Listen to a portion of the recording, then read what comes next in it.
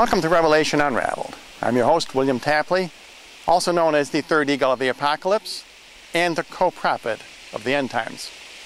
In this program, I want to review some recent events which I believe prophesy the downfall of the Catholic Church and the downfall of the United States of America. These events range from the BP oil spill in the Gulf of Mexico to the lightning strike against the statue of Touchdown Jesus. First of all, I want to look at the perfect game pitched by Andrea Galarraga by Detroit against the Cleveland Indians.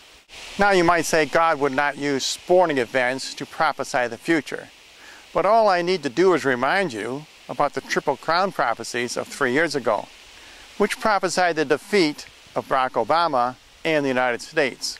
Remember Big Brown? He lost to a horse named Datara in the Belmont Stakes. That predicted that terrorism will defeat Barack Obama. Now getting back to this ball game.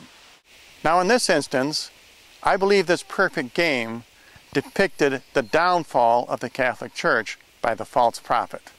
The perfect game predicted the Catholic Church, because even though the Catholic Church is not perfect, it symbolizes perfection because it is the bride of Christ.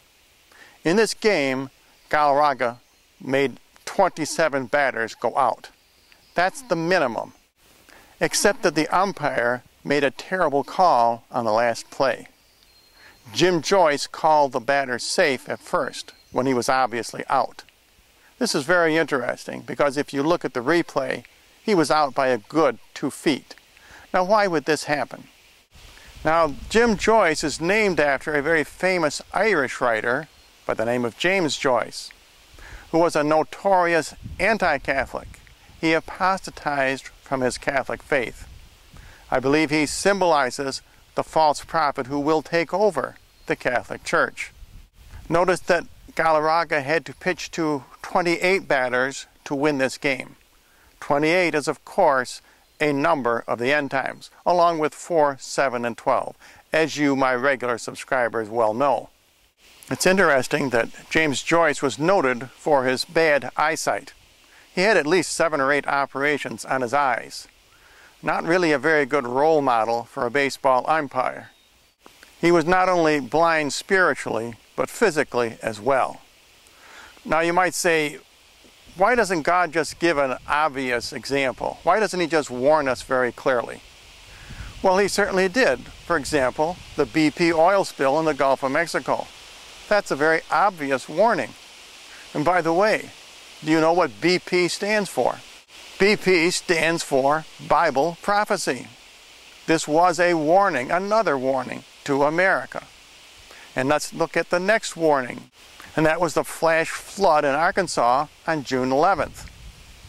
This was a warning of World War III. It had all the indications of World War III as described in Daniel and in the book of Revelation. Number 1, it was very sudden. Number 2, it was very devastating. This flash flood uprooted asphalt even.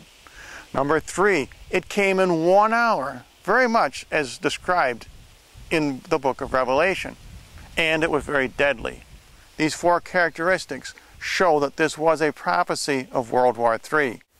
And by the way, do you know where this flash flooding occurred? It occurred at the Albert Pike recreation area. Albert Pike was another notorious anti-Catholic. He was a Freemason. He wrote extensively about the Masonic order. In fact, many people believe he also himself prophesied World War III. Another event which prophesies the downfall of the Catholic Church and Christianity and the United States of America was the lightning strike against the Touchdown Jesus figure. Now, I personally think this was an ugly figure, and that's why God struck it down. I mean, you have Jesus halfway submerged into the ground and holding up his hands as if signaling a touchdown. This was very disrespectful in the first place. I think God struck this down because of the irreverent posture and the irreverent nature of this statue.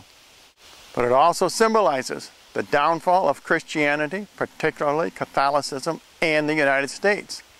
All of these events, the baseball game, the flood, the BP oil spill, and the Touchdown Jesus, these are all warnings to America it should not take someone like me to explain them to you.